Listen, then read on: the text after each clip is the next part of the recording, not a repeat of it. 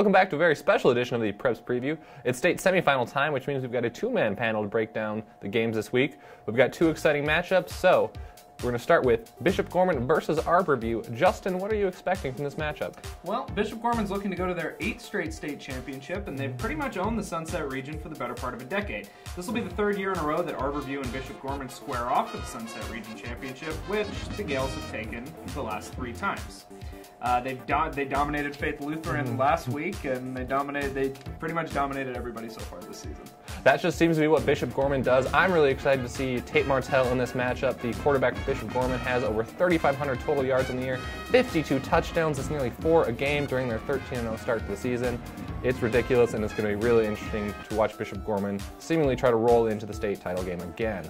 Biagio Ollie Walsh is back and healthy, and they haven't really needed him all year, but they're going to have him on Saturday, just like he scored 3 touchdowns last week. So we'll be looking for this one, and that game is Saturday at 1 p.m. at Bishop Gorman. Moving on to the other state semifinal matchup of the week, Liberty will take on DeMonte Ranch for the right to play the winner of Bishop Gorman Arborview. Now, Justin, what do you expect from this game?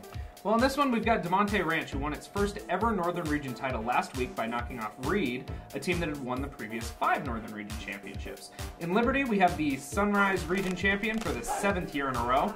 So the winner will take on Bishop Gorman Arborview winner, and if it's Liberty who knocks off DeMonte Ranch and Bishop Gorman who knocks off Arborview, we'll have a rematch of the 2015 state title game where the Gales beat the Patriots.